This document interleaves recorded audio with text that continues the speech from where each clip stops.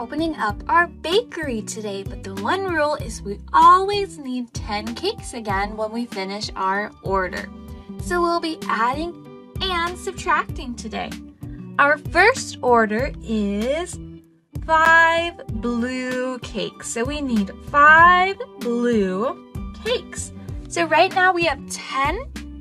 They want to take away 5 of those. So they are buying 5 blue cakes. Here's your order. 5 are gone, but we need 10. So how many more do we need to add? How many more do we need to make to get to 10? We have 5, but we need 10. That's right. 5 plus 5 equals 10. Great work. Our next order says they want 3 green cakes. They want 3 green cakes, and we have 10 of them.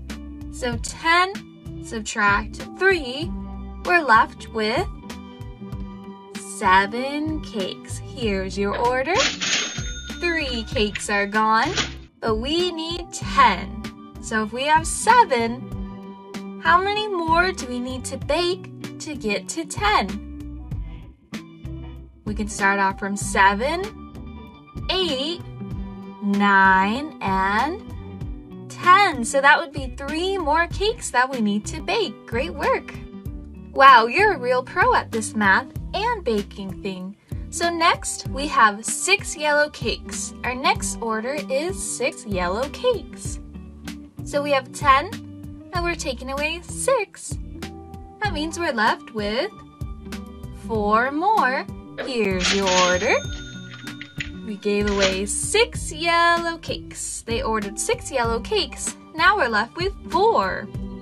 We need to bake up to 10. So let's start from 4. Next we have 5, 6, 7, 8, 9, and 10. That was 6 cakes. And now we're back up to 10. Our last order of the day. We need to make 2 pink cakes for our order. Do we have 2 pink cakes?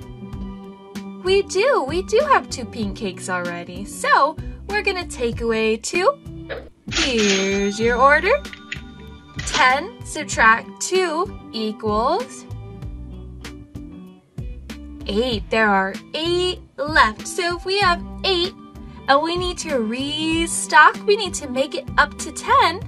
What do we add? How many more cakes do we need? Right now we have 8 and we want 10. So we have 8, 9, and 10. We have 10. We had to add 2. Great job. Thanks for running the bakery shop with me today.